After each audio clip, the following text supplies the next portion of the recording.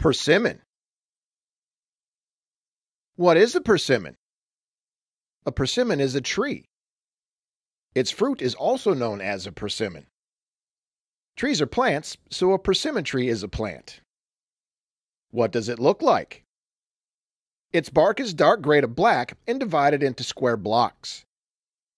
The leaves are arranged alternately on the stems. They are simple leaves with an elliptical to oval shape and a pointed tip. The leaf is shiny on top.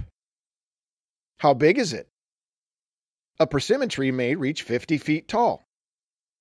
Its trunk diameter can be as much as about 1 foot. At one time along the Wabash River, persimmon trees existed that had a trunk diameter of 3 feet. Where does it live? Persimmon trees grow in the southern two-thirds of Illinois. They can be found in fields, woodland edges, dry woodlands, along roads, and in bottomland forests. How does it reproduce? Male and female flowers are usually produced on separate trees. Flowers bloom in May and June. Bees pollinate the flowers. What does it eat?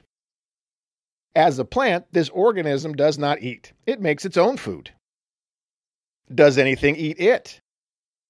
Raccoon, Virginia opossum, white-tailed deer, tree squirrels, northern bobwhite, wild turkey, red fox, gray fox, rodents, striped skunk, coyote, and other animals use the fruit and/or buds and leaves of this tree for food.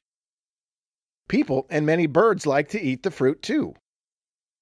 Luna moth larvae often feed on persimmon tree leaves. Larvae of several other species of insects and some adult insects also feed on this tree. What else should I know about it? The fruit is a spherical, fleshy berry that is yellow to orange and up to 2 inches in diameter. The wood of this tree is used to make golf club heads, billiard cues, lumber, furniture, railroad ties, tool handles, crates, and other objects.